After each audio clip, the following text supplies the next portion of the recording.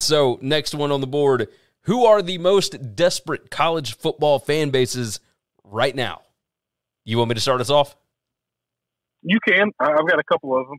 So, I've got Kansas on here because they tasted it 15 years ago, right? 2007, they were still pretty good in 2008, and they have been atrocious.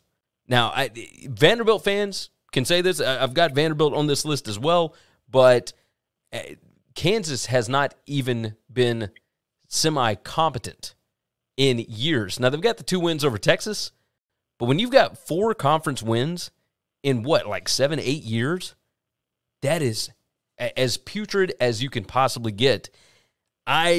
Kansas, I think, is the most desperate college football fan base. You got another one that you want to name here? So we see this very, very differently.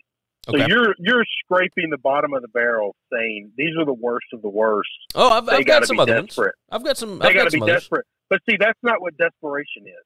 There are people that live their entire life at the bottom of the barrel. That's not what you'll never see somebody who's just been poor their entire life ever be desperate. Okay? Because they're just used to it. It's accustomed to them. It's now how they just live. All right? Desperation are those who've had a taste and then they can't get it back for the life of them. They cannot get it back. And I'm going to tell you, I'm looking at teams like, and these are teams that have won in relative recent times, recent being a relative term. I'm talking to Auburn. I'm talking to Texas. Okay.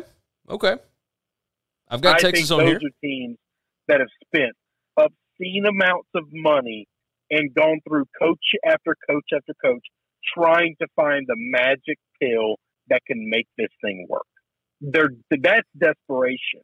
People who are trying everything they can to just stay relevant. You know what? They end up 4th or 5th in their conference.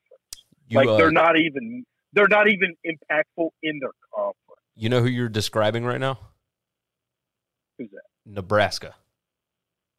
Well, Nebraska would be extremely happy to be 5th in the Big Ten. Okay? Yes. Nebraska ain't been 5th in the Big Ten in a while. They're 5th in the Big Ten West. Yes. No, you're not wrong there. I put down Arizona and Illinois, but again, those I think they're just used to the ups and downs. I don't see that as desperate. Like Ole Miss is not desperate. They've never been there, and if they ever got there, they would be ecstatic. But no one would ever just thrive for it. You know, they're not desperate.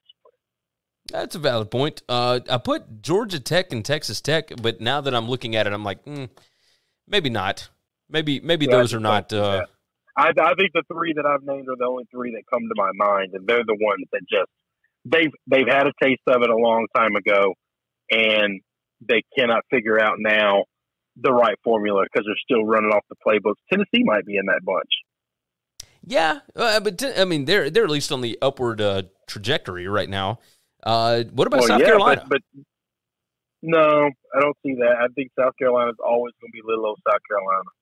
I mean, they were good for a spell with Steve Spurrier. Yeah, that's it. That's why I even brought it up. Carolina. It could be written by one guy, but that's not history. That's what I'm talking about. Those fans remember that time pleasantly, well, but they know who they are. Hey, do they ever want to get back? Yes, but they're not desperate. Yeah, maybe you're right. I was trying to think of some other ones that so teams that act desperate or boosters and et cetera. Miami, and desperate. Hey, what about Texas A&M? Yep. That's the list. They should be on there. Yeah, they've never even won one. They should be on there. Which is why they're willing to give out these massive contracts and do all of this for NIL, et cetera, et cetera. So, yeah, I think that makes sense. Thanks for listening to the Winning Cures Everything podcast. The website is winningcureseverything.com, and if you want to connect with us, we're on Twitter at GaryWCE, at Chris B. Giannini, at Winning Cures, or you can email us, Gary at winningcureseverything.com or Chris at winningcureseverything.com. Subscribe everywhere you need to subscribe, and we'll see you soon.